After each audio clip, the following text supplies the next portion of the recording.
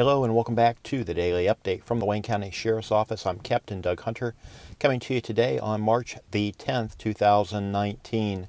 It has been time change weekend, and that means tomorrow morning many school children will be waiting for their school bus in darkness. I want to remind you to use some extra caution. I also want to remind you about the law pertaining to headlights, and that is that your lights are to be on your vehicle from sunset to sunrise. Now, sunrise is around 7:46, 7:47 tomorrow morning. So just because there's enough daylight for you to see to drive does not mean it's legal to drive without your headlights on. Again, your headlights are expected to be on until the official sunrise time, which of course varies day to day, but around 7:46 is the time for tomorrow. So keep your headlights on. Use some extra caution when traveling. Again, these school children have been being picked up during the daylight hours for the past several weeks, but now with the time change it will be dark.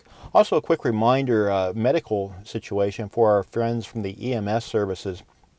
If you take prescription medication, it is a good idea to have those prescriptions written down on a piece of paper.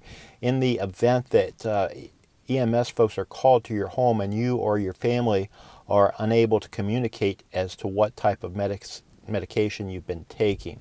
So write those medications down on a piece of paper, maybe attach them to someplace like the refrigerator where somebody could grab them quickly in the event of a medical emergency. The time you save could save the life of you or your loved one. So that is what I have for you for today.